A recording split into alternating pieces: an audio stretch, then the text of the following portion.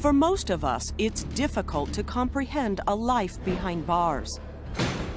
But inside America's female prisons, 55 violent offenders have only the passing of time to contemplate their fate. If I could turn back time and do things over, none of this would have ever happened. I would have never hurt anybody. He said that I would have the X amount of voltage going through my body because I was sentenced to die by the electric chair. I knew from the beginning that I would be found guilty, and I knew from the beginning that I would get the death penalty. I'm not guilty of murder. But how did they end up here? What is their side of the story? And what will be their fate? Find out next. These are the women on death row. I've never wanted to die. I lost everything I ever cared about. Everything. Almost like every day is your last. I want to stay alive for me, because if I'm going to die in here, I'm going to die for my truth. I think I'm gonna wake up from this nightmare.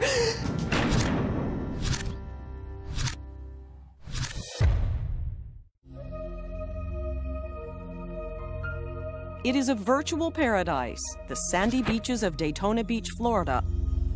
But in November of 1989, the big news was an unfolding saga of crime, violent schemes, and murders that read better than a Hollywood movie script. There have been some other bizarre murders in the Daytona area, but nothing as complex and bizarre as this one. It's one of the most incredible stories that I've ever read about or heard about.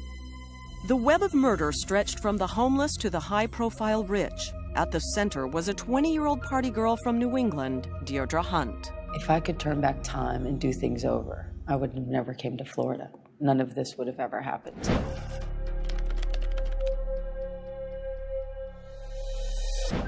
Deidre Michelle Hunt will soon celebrate her 37th birthday, confined to a maximum security cell block. When I first arrived on death row, I was 21 years old. I was the second youngest in the country to be sentenced to death row. Death row was extremely frightening in a bunch of terms, and the isolation helped me actually come back to reality a little bit. Her death sentence might be called just the final blow. Abused and neglected as a child, Deidre was seeking escape in drugs by the 2nd grade. By the 4th grade, she was having sex. She, very early on in life, I think 11 years old, she was raped by a 31-year-old man. Lee Butcher explores Deidre's story in his book, Sex, Money, and Murder in Daytona Beach. She had a quality about her that drew people to her, a way about her that some people described as haunting. She had a lot going for her. She just chose to go a different path. Deidre dropped out of school after the 9th grade. She made money as a streetwalker, but worse was to come. I believe that she wants to explore the dark side, and I think it gives her a sense of power. Guns also gave Deidre a sense of power. At 18, she and a lesbian lover made a random attack on a woman in a parked car in Manchester, New Hampshire. Deidre shot the woman 6 times, wounding but not killing her. Deidre and her girlfriend were soon arrested. She had been investigated and actually charged with attempted murder. To avoid a lengthy prison term, Deidre turned on her accomplice. Deidre made a deal with the state attorney to testify against this girl that claimed that she did the shooting in turn for getting a lighter sentence. But the woman who had been shot recovered, and she was in the courtroom, and she said, "I don't see the woman here that shot me." And the charges against Deidre were dropped. Deidre got lucky, but Manchester was getting too hot for her. And in September of 1989, she headed south with a boyfriend to the sun-drenched party town of Daytona Beach, Florida. Daytona Beach was always the melting pot. If anybody was wanted, for some reason they came to Daytona Beach. You know, the beach was a great hangout for all the transients to sleep down there at night. Soon after they arrived, Deidre's boyfriend beat her up and left town. The 20-year-old was alone in a strange place. It was like being in a different country. It's still very foreign to me. The mindset and the culture down here. But Deidre was a survivor. By the end of the month, she had a new group of friends and a part-time job at Top Shots. She also started having an affair with the pool hall's owner, a Greek immigrant named Konstantinos Fotopoulos. Kosta was a legendary figure to the kids on the boardwalk. He eventually became legendary to the lead prosecutor, David Demore. You have to understand the mentality of Deidre and many of her associates. These were kids that literally were living on the street. They were living from day to day. And Konstantinos Fotopoulos lived in a big mansion on the river. He drove a BMW, so they looked up to him. I ended up drinking, and I slept with him. And I was gonna leave. And that was the time that he had tortured and raped me and told me that my life was over. He burned her with cigarettes and said, "I can do anything to you I want, and you can't do anything about it. You're a nobody." He had told me that he had somebody before me and that he killed her because she tried to get away from him. Investigators say Konstantinos Fotopoulos was a sociopath and that his violent past existed mostly in his imagination. In fact, he was only an ex-waiter who married money. Kosta's wife, Lisa Paspalakis, was part of Daytona Beach's Greek elite. To Kosta, she was a meal ticket. Kosta didn't have any money. All the money was on Lisa's side of the family. The Paspalakis family had a very lucrative business on the boardwalk that was worth millions of dollars. Lisa Paspalakis gave Kosta everything he needed, actually bought this business for him. As Kosta's mistress, Deidre got a taste of life she'd never known. And understand, she was coming from literally being a street person to getting to go to parties where she was mixing with the mayor of Daytona Beach, as if that was some big deal. But to her, it was a big deal, and that's what she was looking for. She believed that Konstantinos Fotopoulos was really big, powerful, and important, and as big as John Gotti in Daytona Beach. And she decided to go along with him because she would go places. Kosta soon realized Deidre could be more than just a mistress. With her intelligence and her contacts on the boardwalk, she could be his partner in crime. Kosta made me go give orders to other people, pass on messages, or that he would tell me what he wanted done. She was above the street urchins. You know, she wasn't having to be out there peddling the drugs and ripping people off and doing burglaries. But Kosta dreamed of crimes beyond counterfeiting and burglary. He had a fantastic scheme to turn the boardwalk kids into the hunter-killer club. These were to be assassins for hire, people that would kill anybody for $10,000 to $100,000. And his idea was to use these young transients as his modern-day version of Murder, Inc. Everyone would be videotaped while killing someone. And so that if anybody decided to turn somebody else in, then their tape would be released to the police as well. In October 1989, Kosta told Deidre she was ready to be initiated into the hunter-killer club. Her first victim would be 21-year-old Kevin Ramsey. Kevin was just a street kid that was trying to survive. Kevin was a bartender at Top Shots, where he skimmed money and planned to blackmail Kosta over his counterfeiting activities. Kosta fired him and then told Deidre to contact Kevin with an offer of friendship and a test of courage. So they told him that they wanted him to go out in the woods with him to initiate him into the hunter-killer club. And they said what they would do, they'd tie him to a tree and then they would shoot at his feet. They said, "We're not going to shoot you, we're just going to shoot at your feet." And he agreed to this. On the night of October 3rd, 1989, Kosta drove Deidre and Kevin to a lonely spot in the woods. It wasn't until he had turned off and we were there that he had told me his plan to kill Kevin. I think he terrorized her, but I do not believe that she was so scared of him that she could not say no. I think Deidre was very much the mistress of her own fate. Kevin let himself be tied to a tree. Deidre had a .22 semi-automatic with a silencer. Ironically, Costa held a video camera and a light, capturing the entire gruesome murder on tape. She voluntarily took the weapon out. She walked up. Costa said, you know, come closer, I can't see you. And then Deidre says, don't shine that in my eyes, shine it down lower. Don't shine that in my eyes. Don't shine that in my eyes, shine it down. You hear that? And does something with the weapon, like wipes the barrel of the weapon.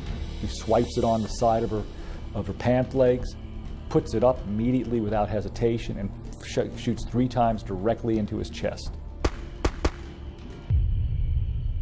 And then, without any hesitation, she walks directly up to him, pulls his head by its hair, and puts a gun up to his temple and blows his brains out.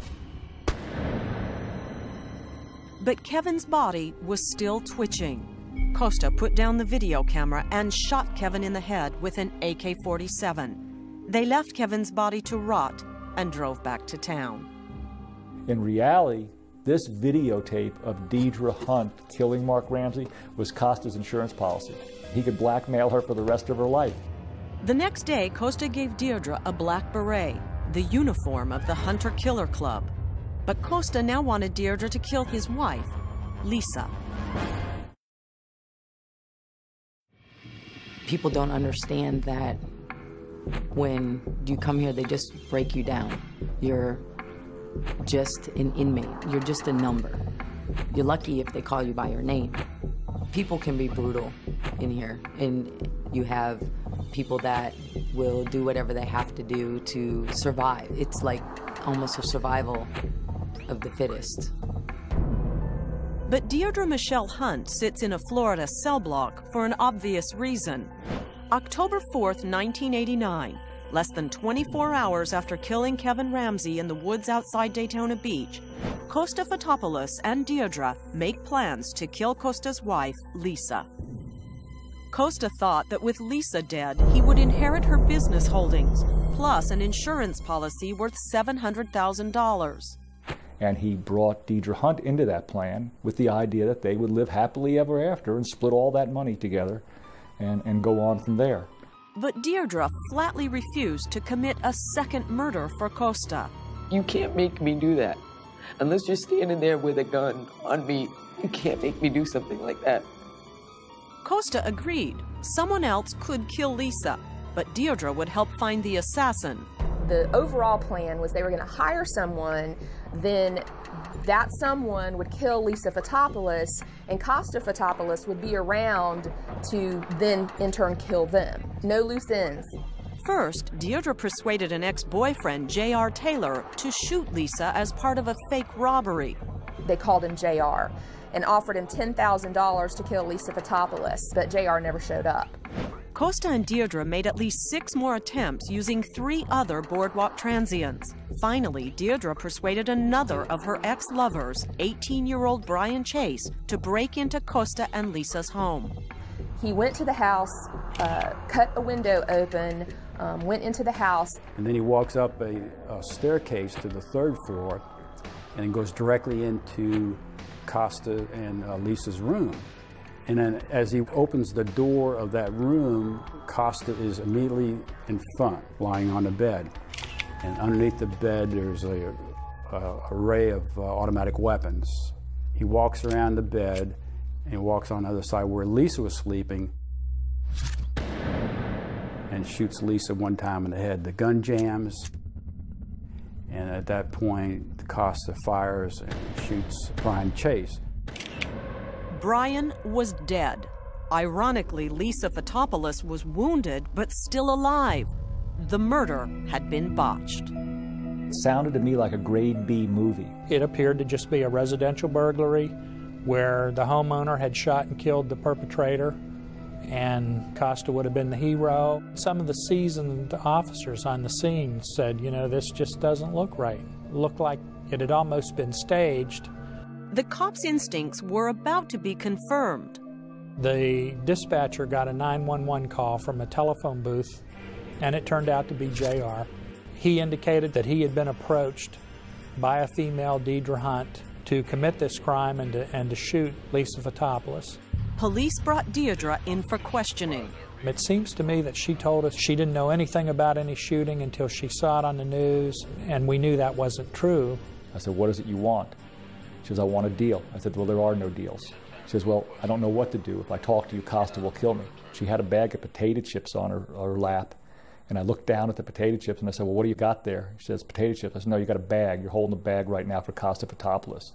You need to decide who you're going to talk to.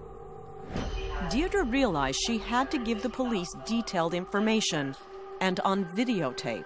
She was happy to do it. This was like literally she was the star of a show. So she's talking about the homicide involving the incident at the Paspalakis residence where Lisa was shot. And then she comes up, oh, by the way, you know, we killed this kid out in the woods and we video recorded it.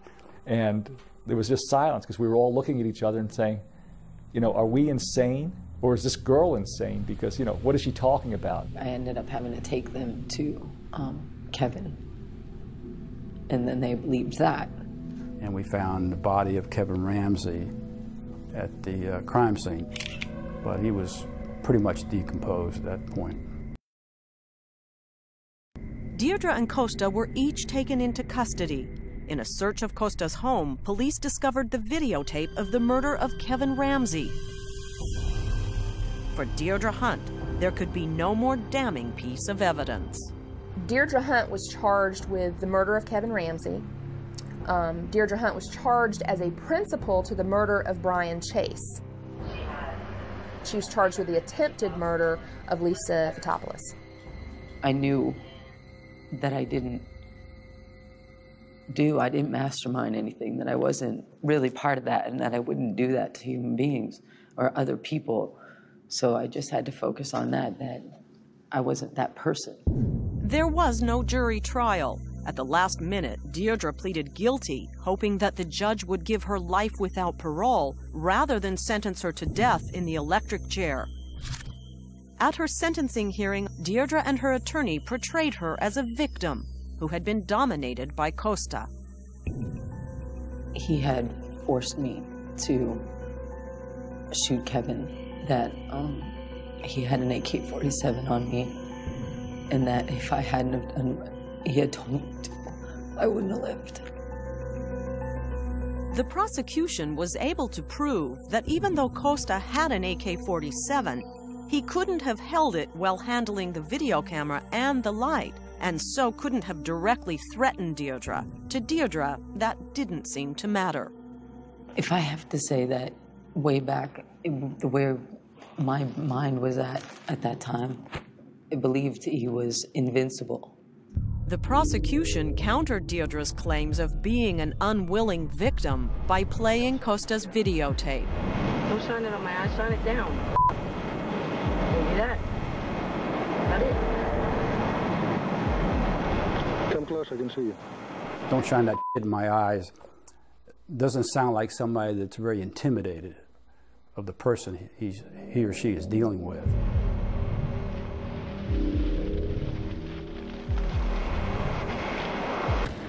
Deidre Hunt was sentenced to death. She was transferred to the Lowell Correctional Annex, where she spent 23 hours of every day locked in a 6-by-9-foot cell. When I was on death row, it was different. Whenever I came out of my room, I had to be restrained. There was moments that I was afraid I was going to die in the electric chair. To actually be convicted and sentenced to death row and isolated from human beings when you're only 20 years old was very, very terrifying. Costa Fotopoulos was also sentenced to death. His wife, Lisa, who survived with a bullet in her brain, testified against him and divorced him as well. Costa remains on death row to this day. He sits in a room and nobody hurts him. Nobody rapes him. Nobody intimidates him. Nobody scares him. And so Florida, in one sense, is just protecting him from what would have happened if he had been in prison for the rest of his life.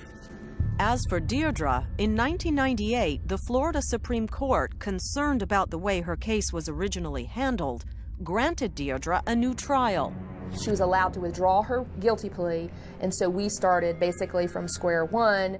This time, she would face a jury and a different judge, but would the outcome be the same? I feel responsible for every person that got hurt in this crime. She raised the defense of battered woman syndrome and claimed that it was Fotopoulos basically that made her do it. There was also evidence presented in the testimony of Deidre Hunt's mother about Deidre's background, which was not a storybook background at all. Deidre Hunt was found guilty by the jury in the second trial. She waived having the jury decide the sentence, and the judge actually decided the sentence. When I came back to prison and I was sentenced to life with 25 mandatory, instead of the death penalty, it was like having freedom. It was like being free again. Even though I couldn't go home to my mom, and it wasn't the complete freedom you want, it was almost like being free because you have been locked up and isolated for so long that it was a gift. But after almost 8 years on death row, the transition to general population wasn't easy. You know, you have human contact, but there are very few friends that I have. There's only one group here that really has helped me throughout the years, and that was Art Spring with Leslie Neal.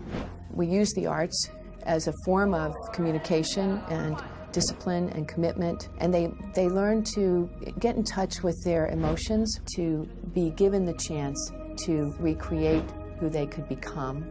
Deidre has now learned to express herself in art, writing, and dance. She shared some of her paintings and the poems she has written. Some of the pictures that I brought were when I was on death row and I did some therapy and got some artwork out. There's some poetry out there, there's some journaling that I did. And without that and without facing those types of things, you're always going to be a constant victim. It is a consolation for a woman who became more notorious for once performing murder. I would want people to know that even though I was 20 and even though I was broken, that I was a victim and that I could be manipulated like that and I could be used like that because of who I was at that time, that people don't stay that way. I didn't stay that way.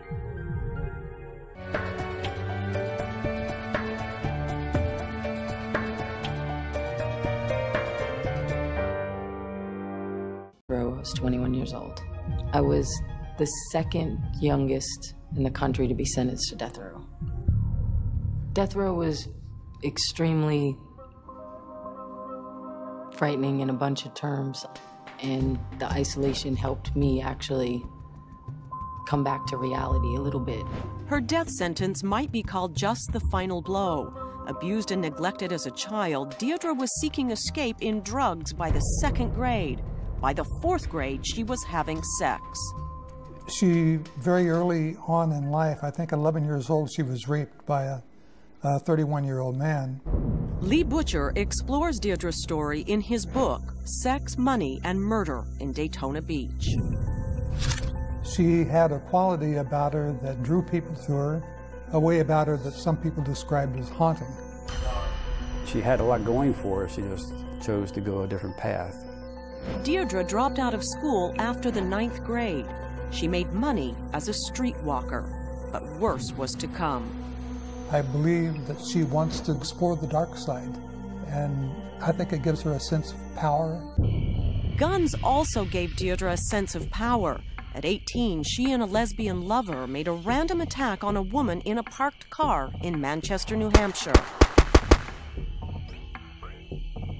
Deidre shot the woman 6 times, wounding but not killing her. Deidre and her girl, their fate, find out next. These are the women on death row. I've never wanted to die. I lost everything I ever cared about. Everything. Almost like every day is your last. I want to stay alive for me, because if I'm going to die in here, I'm going to die for my truth. I think I'm going to wake up from this nightmare.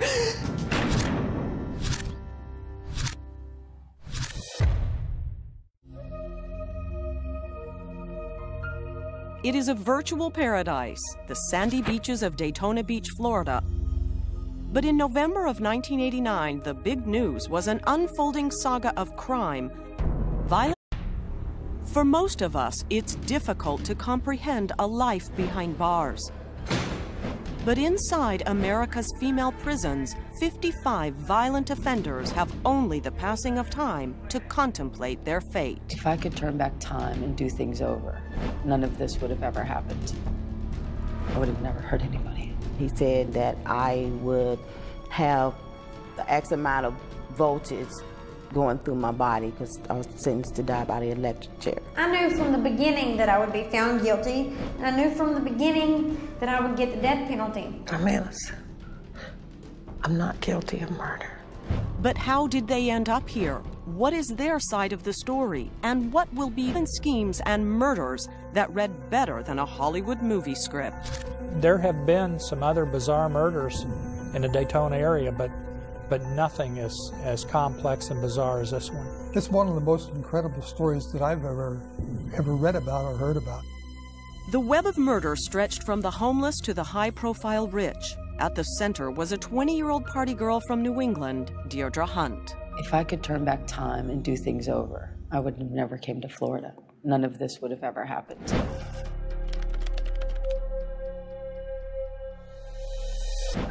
Deidre Michelle Hunt will soon celebrate her 37th birthday, confined to a maximum security cell block. When I first arrived on death